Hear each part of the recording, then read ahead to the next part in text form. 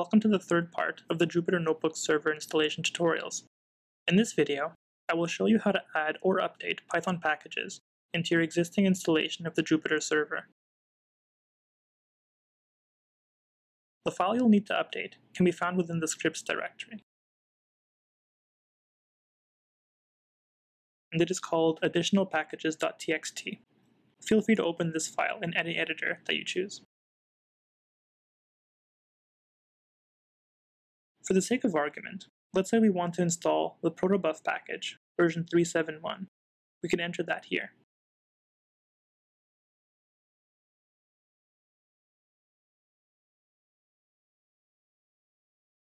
Now all that's left to do is to rebuild and restart the Docker containers using the build.sh and start.sh scripts.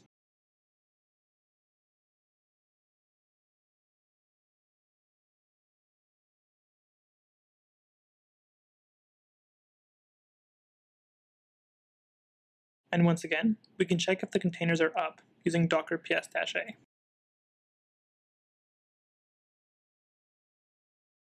And there we have it. The new package has been installed, and you will now be able to import it into your notebooks. In the next tutorial, I will cover upgrading the version of your Jupyter Notebooks server. Thank you for watching.